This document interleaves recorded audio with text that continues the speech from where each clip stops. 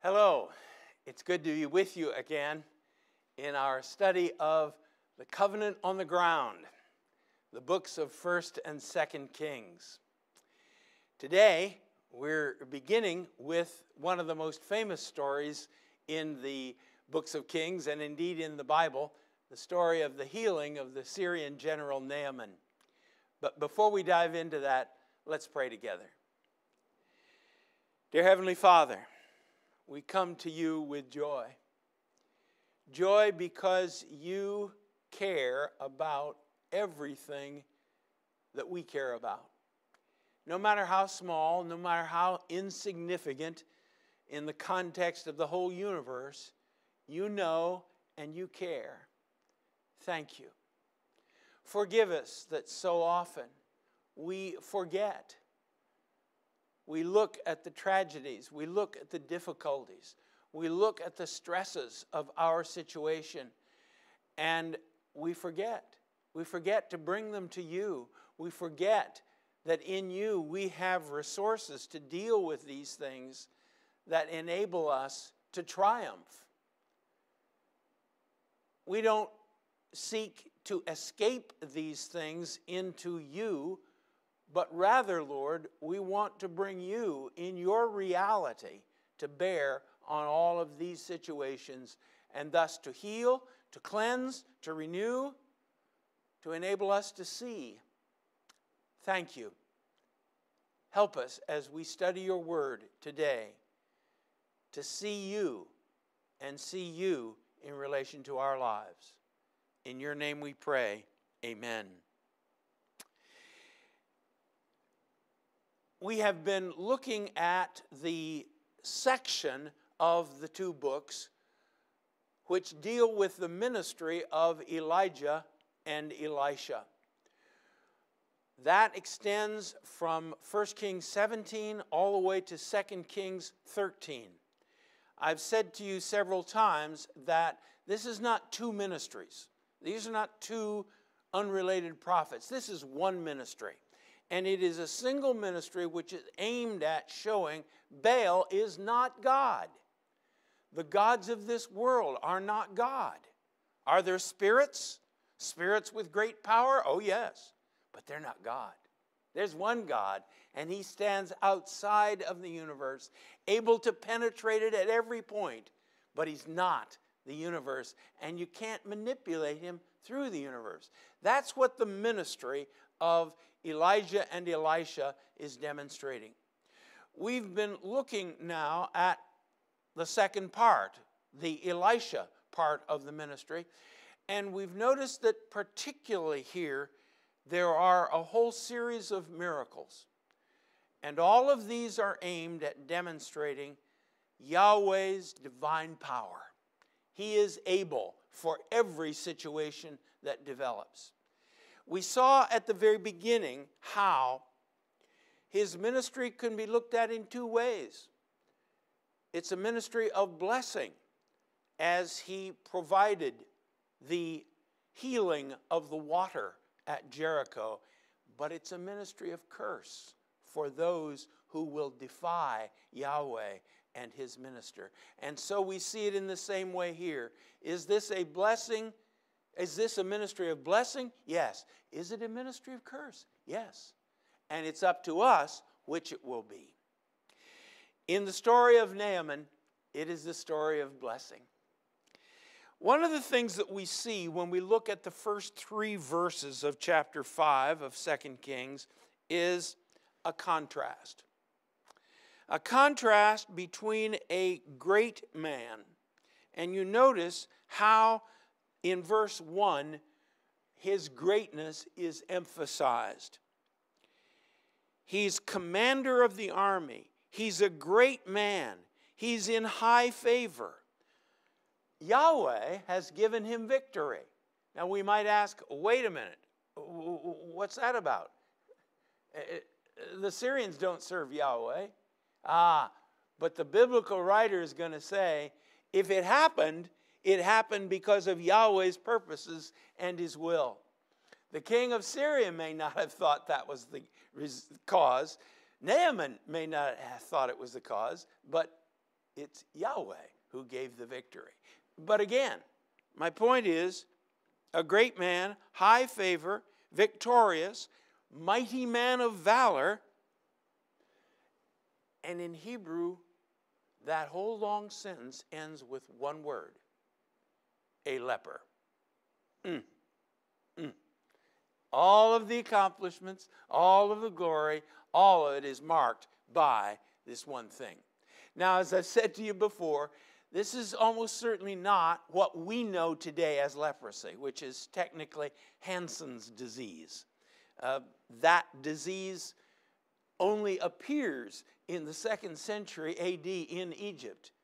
But this is a contagious skin disease which did render a person unclean as far as the kinds of worship that might be involved. So his life is marked. So there he is, a great, great man. Over against him, what do we have? Now the Syrians on one of their raids had carried off a little maid from the land of Israel, and she waited on Naaman's wife. What a contrast. A mighty warrior, a little maid. A great man, a little girl. A captain, a captive.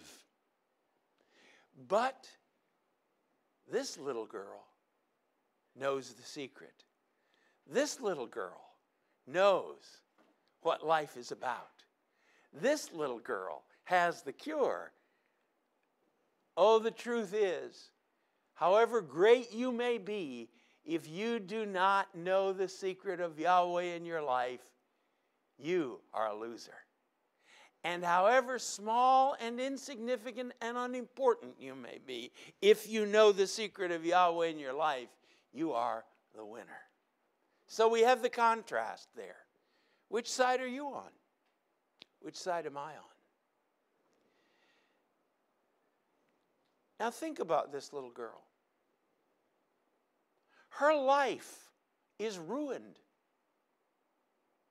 She has nothing to look forward to except a life of captivity and service. Do this, go there, get that. How easily she could have fallen into despair. How easily she could have become cynical, depressed. How easily she could have become angry with Yahweh. But no. No. She knows that her life is not in the hands of the Syrians. Her life is in the hands of Yahweh. And Yahweh is good. Again, she may have been a captive, but she wasn't a captive. Oh, is that possible for you and me? Can we live our lives not under the dominance of circumstances, but can we, in fact, be in charge of the circumstances because we know Yahweh? So she says to her mistress, you know, there's a prophet in Samaria. Now, I'll say a little more about this in a few moments. There's some question, is she talking about the actual city of Samaria, or is she talking about the country? Oftentimes that happens, that the country gets named by its capital. And so it may well be that she's not saying he's actually in the capital city, but he's in the land of Israel. At any rate, she says there's a prophet. I'm not sure she even knows his name. But she knows there is a man who's in touch with God. And he could cure him of this. No ifs, no ands, no buts. The faith of a child. Now again, the narrator is so capable here. He doesn't weigh us down with a lot of, well, the wife told Naaman and they talked about the... No, Naaman went in and told his Lord. This is what this little girl from Israel has said. So the king of Syria said, go now, I'll send a letter to the king of Israel. Again, how interesting. In the ancient world, prophets are in the pay of the king. Prophets exist to make sure that the king is successful. So, you want a prophet to do something for the commander of your army, you write to the king of Israel, and the king will tell one of his prophets, okay, do this. He didn't understand. Elisha doesn't work for the king of Israel. Elisha is not under the hand of the king of Israel. Again, how important this is for you and me.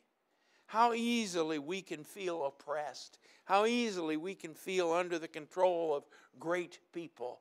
It's not true. And if we know that our life is in the hand of God, we can trust him. So, a lot of money. A lot of money. 1,000 pounds of gold. 150 pounds of silver. Wow. And the king of Israel, when he gets his word, and it's interesting, we saw in chapter 3, this is Joram, the second son of Ahab. We saw in chapter 3 that when trouble came, immediately he said, oh, Yahweh's out to get us. Same thing here. Joram must have been a kind of a anxious person. He says, oh man, he's trying to provoke war with me because I can't heal anybody. Does he even think about Elisha?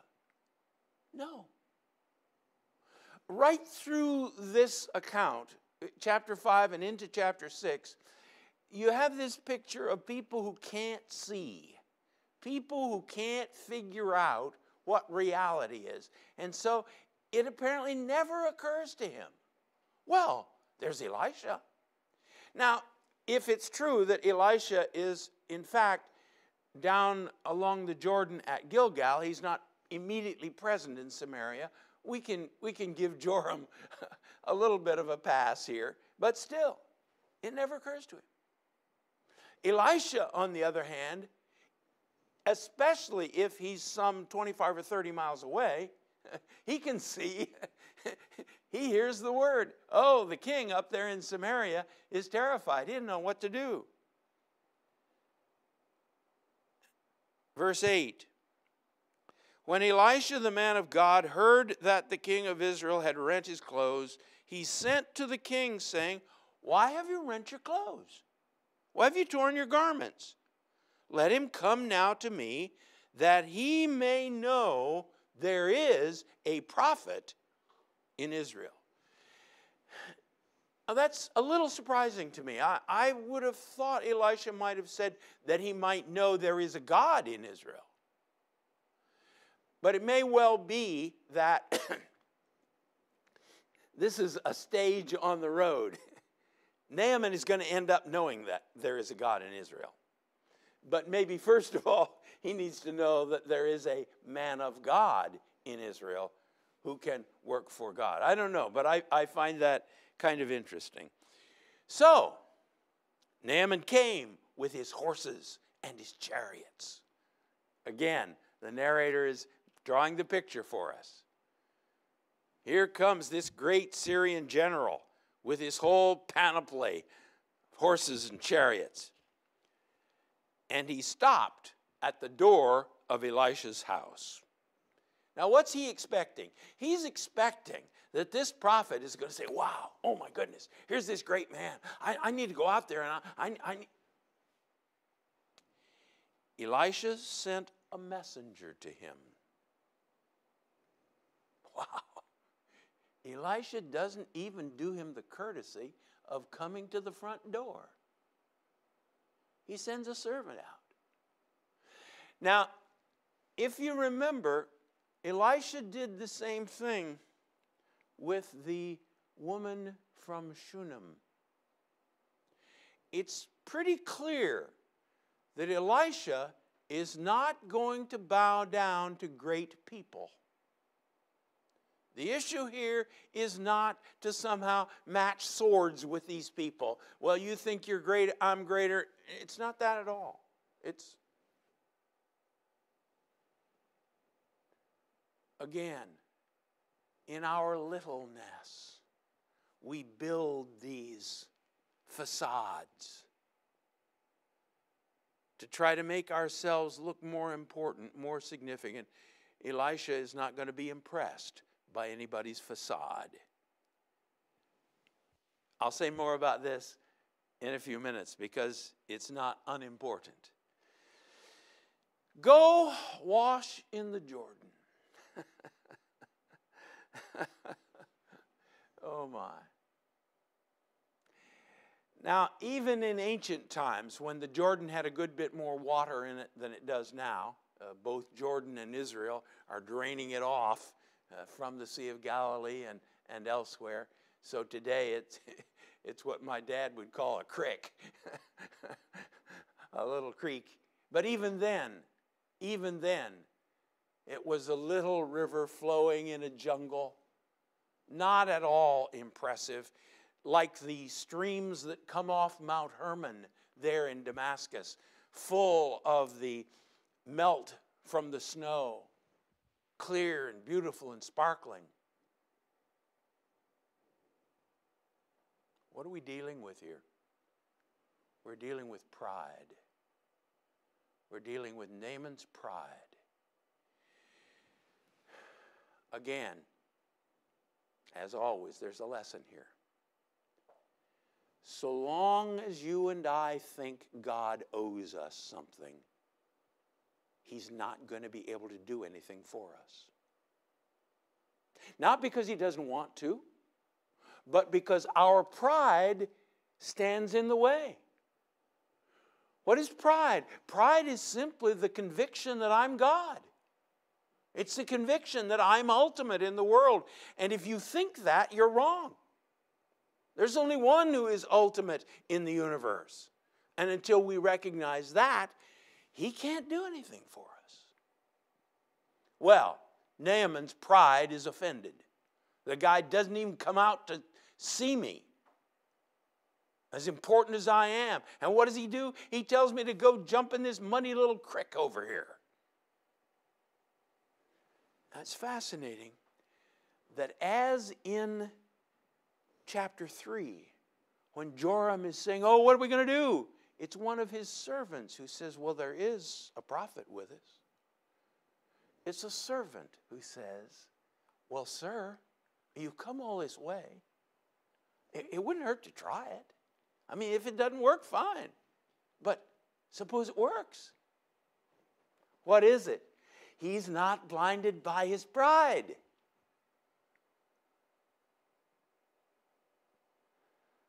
And so Naaman does it. Again, precisely because the narrator is so spare, we're tempted to embellish the story. Can you see it? He goes under the water once, comes out, and says, what'd I tell you? The guy says, 7 times, sir? Second time, I told you this is useless. Third time, oh no. Fourth time, look, it's not doing a thing. 5th time, 6th time, 7th time. I'm clean. I'm clean. Oh, friends, are you clean? Can you stand in the presence of the Most High God alive, whole, well? That's what Jesus has come to do, to make us clean. Clean in the presence of the Most High God. And so, Naaman comes roaring back.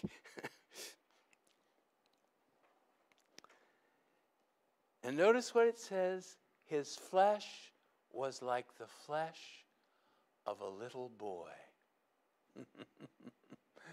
That's no accident. This thing started with a little girl. And now mighty Naaman is as clean as a little boy.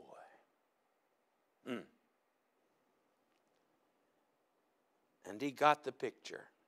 What a wonderful statement.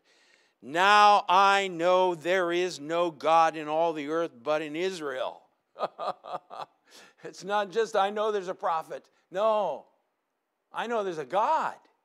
Oh, what a great, great place to come to for you and me. Is there a God?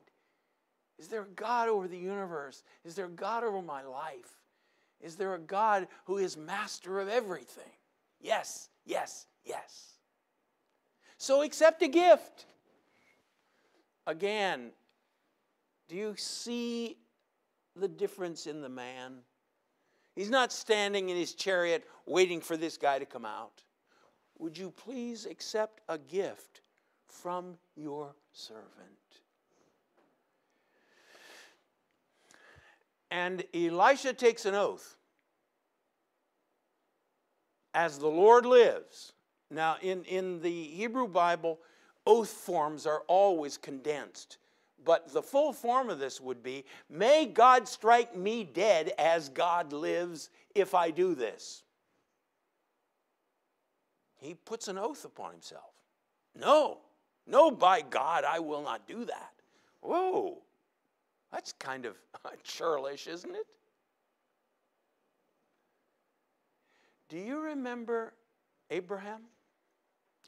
Abraham, after the cities of the plain had been captured and his nephew Lot had been carried off along with all the spoils of the city, he went and fought the army, defeated it, brought the people and the goods back, and the king of Sodom said, Abram, give me the people back and you keep all the spoils. And Abram says, not a chance. Why not? I'm not going to have it said that you made me wealthy. I think the same thing's going on here. No way, no way. I'm not having people say, oh, yeah, look, yeah, old Elisha, how'd he get rich? The Syrians did it. The Syrians are Elisha's supply. And Elisha says, I'm never going to run that risk for a minute. Yahweh is my supply. Who's your supply? And so, and again, you just have to love the realism and the honesty of the Bible. Clearly, Naaman needs a little discipling. He says, okay, all right, if you won't, please will you give me a gift? Will you give me 2 mule loads of dirt?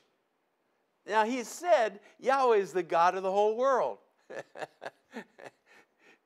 Well, if that's true, you can worship Yahweh on Syrian dirt. But, well, he's the God of Israel, so I'll need to take a little Israelite dirt along so I can worship their God. And then he says, and would you please forgive me? I'm going to have to go in to the temple of Rimmon with the king. The king leans on my arm. And when he bows down to Rimmon, I'm going to have to do that too. Please forgive me. It's interesting that Elisha doesn't quite say yes or no. He just says, go in peace. Again, what we're seeing here is you don't have to give your testimony every place you go.